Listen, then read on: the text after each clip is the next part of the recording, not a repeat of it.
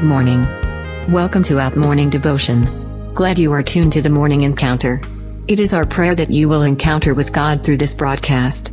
And now, let's welcome the servant of God.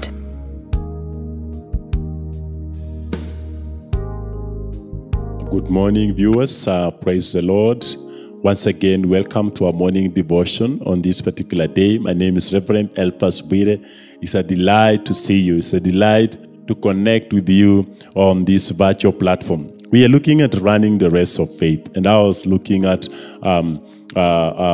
keep your eyes on the finishing line. Keep your eyes on the finishing line. And I was trying to give a story that you look at our champion who was running in the Ineos challenge, and our brother, as he was running, at one point I realized the vehicle that was ahead of him was giving him a racing speed at a running speed, so that he is able to finish some minutes before 2 hours, which is a world record for the marathoners. And one of the most interesting things that I noted, towards his finishing, he increases his speed.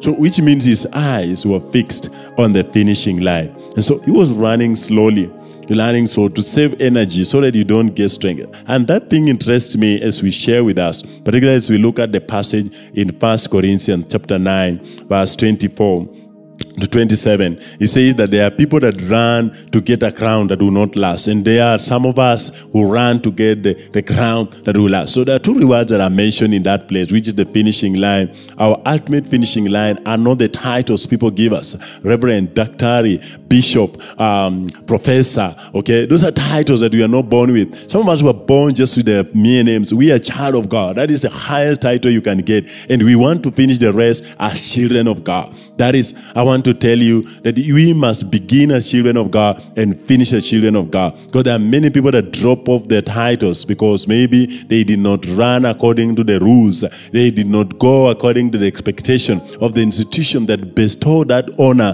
to them. And so in this particular morning, as we go into our workplace, I challenge, keep your eyes on the finishing line. As you serve God, do not look at your pastor. Do not look at your senior pastor. Do not look at your presiding bishop or whoever that is ahead of you. Not look at the HR in terms of who is going to give you an increment of salary. God is asking you to fix your eyes on his crown, to look at him as the author and the finisher of your life. So keep your eyes on the finishing line, and not just anything here. People can actually err and wrong you. You can get angry and throw your eyes and your hands up in the air.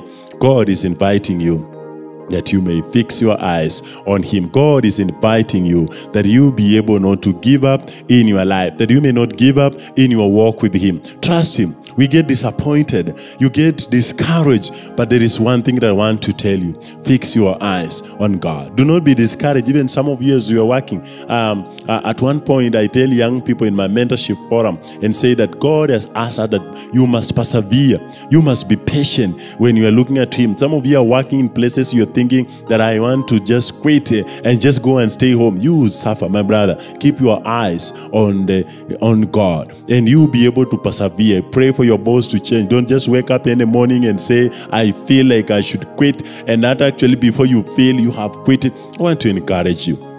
Keep your eyes on the finishing line. Your finishing line is not the state where you are. There is a greater land to be conquered. There are greater places to be explored, and God is encouraging you. You are volunteering, or you are a person that has been in internship for a long period of time, and there's nothing that is forthcoming in terms of employment. God is inviting you to keep your eyes on the finishing line. The finishing line is ahead, is greater, it is super, it is exciting, and God will take you there if you fix your eyes on the finishing line, and that finisher is God himself.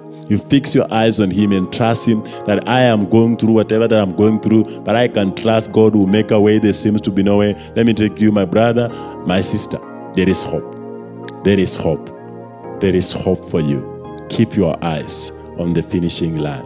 And I pray for many of you this morning that God, who is our Father, who is our Lord, who is our end and everything, he will walk with us. He will bless us in our coming in and going out.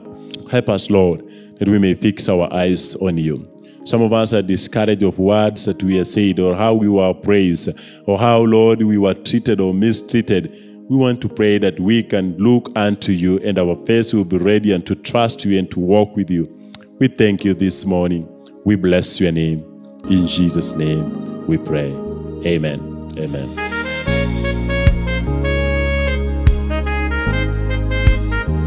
That was the Morning Encounter. We are glad that you tuned in. Follow us on YouTube at CITAM Eldoret TV. Our Facebook page is CITAM Eldoret. Our Twitter and Instagram handles at CITAM Eldoret. And our website is eldoret.citam.org. Let's encounter again tomorrow morning, same time, same place.